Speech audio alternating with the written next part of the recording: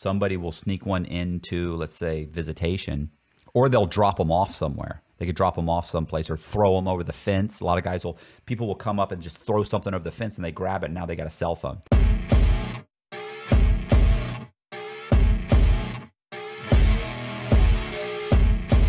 I hear of 5 things I could not live without in prison. Coming in at number 1 is the ramen noodle. This is a real thing. Yeah. It's super cheap. It's super reliable. And you just can't go wrong. It takes about 3 minutes to make. Every inmate stacks up on them. Don't be fooled. And they're delicious. Yeah. They're delicious. I mean, there were times I was eating 4 or 5 of them a day. And you understand that each one of those packets has basically your entire day's worth of salt in it. So if you're eating 4, you're eating like 4 or 5 daily allowances of salt. It's fucking, you blow it up, you're walking around like all filled up with water. And we didn't have tops or bowls, so we put a book just to keep the heat. Coming in at number 2 is the batteries. Batteries are super essential. You need them for your headphones, you need them for your clippers. Sometimes you make battery packs to start like fire if you needed to start a fire, or to charge whatever you needed to charge. Coming in at number 3 is the razor. Now, of course, you want it to stay clean and neat, but more so we use it to chop. It is not always used as a weapon. That is a misconception. Number 4 is stamps. I don't know how much they're going for now, but they was about $5 a stamp, and we use them to typically trade food or whatever you need. And at number 5 is some headphones or radio. You cannot listen to TV. Now, can you buy all this stuff? Oh, you buy all of it on commissary. Yeah. And the thing is, like, so I get the, it's amazing. These guys will take a battery and they'll use it as a lighter. You know how to do that? No. This is what I'm saying. They're like, these guys are you know, you ever heard the mother of all invention, or necessity is the mother of all invention?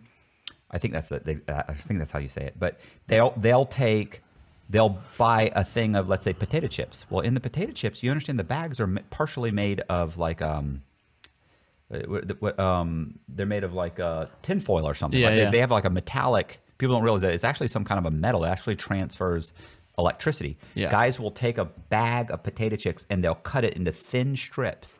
You take one strip and you put it on the positive and one on the negative, and that arc of the actual potato chip bag will light up and get hot, and you can use it to light a cigarette or light a joint or set a fire. Like, guys will literally, they'll walk around, they'll pull out a battery, boom, boom, bam, fire, just like that.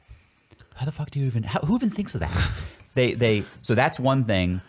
The ramen soup, that's funny, obviously, ramen soup, because it's super cheap and it'll fill you up. Because, you know, you have to think you have 3 meals. Okay, well, first of all, like at state prison, they're not even feeding you enough. In federal prison, you can fill up on stuff. The food is crap, but you probably get a few good meals every week, you know? And it's not, honestly, in federal prison, it's not as bad as you would expect it to be. Like, I really thought it was going to be just slop. But in state prisons, they're feeding them like dog food. So the food, so you need ramen noodles. You need something to fill you up, or to, you know, in between meals or something. Or what if you miss a meal? So that's one thing. The batteries, what was the other thing? Razor, headphones. Yeah, the razors, obviously. They use razors for everything. You know, you have to cut paper, you have to do that. You know, some places won't sell scissors. So you need razors for basically, and they use it for cooking. They use it to you know, like you said, chop up little, you know, onions or. Now, like the cooking and stuff in the cells, like, is that like allowed, or like what happens? Yeah, you know, most of the units have microwaves, but there will be a line for the microwaves. And as they break down, they tend to not want to replace them. Yeah. And so they'll get upset with the inmates, because inmates will literally cook like the microwaves run 18 hours a day, almost nonstop. So you're burning through them left and right. Yeah. And they're not industrial. Like, they don't spend money to buy like a good industrial kind of commercial grade.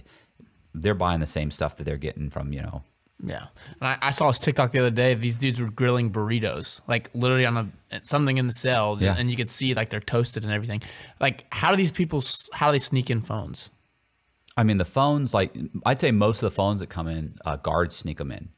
But also inmates will sneak them in. You know, they'll go and somebody will sneak one into, let's say, visitation, or they'll drop them off somewhere. They could drop them off someplace or throw them over the fence. A lot of people will come up and just throw something over the fence and they grab it, and now they got a cell phone. And then the problem is cells are shook down all the time. So guys will take a cell phone and they'll you know, hoop it. Yeah. You know, they'll put it up their keys, you know, they'll put it in their prison purse. So, and so what happens is literally like, this is what's so funny is some guy will come up to another guy and go, hey bro, man, I need to make a call. And the guy's like, fuck. Because that's the guy who's got the shit in his ass. And he's like, all right, man, hold on. I mean, I don't know about you. I can't imagine keeping something in my ass. And that's literally what they're doing. They're taking a first of all, obviously it's not this. Yeah. But they are small cell phone, and then they'll put it in a bag. So it's in a plastic bag. So they pull it out, then they take it out, and then they wash it off, and it's just so bad, bro.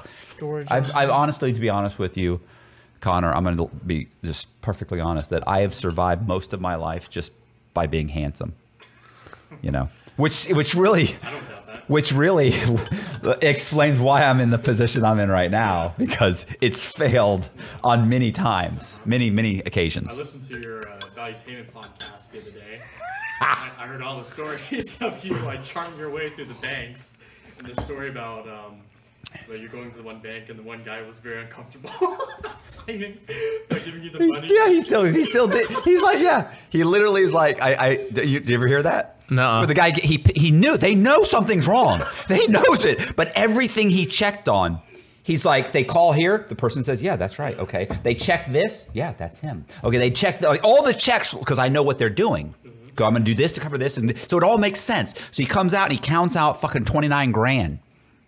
And I take the money, and I'm literally, it's so bad. It's not like I put it in a briefcase. Like I'm taking it and I'm stuffing it in my pockets, like a fucking savage. And I know, because I know there's nothing. And he made me wait like 30 minutes. And he looked at me and he goes, what was I?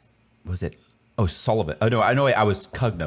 I was Scott Cugno. He goes, Mr. Cugno. He goes, I'd like to say that I feel very apprehensive about this transaction. And I go, really?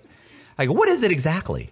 Because I've already got the money. I'm walking. I don't walk it out. And he's standing there with another woman from the bank staring at me. And I go, what is it exactly?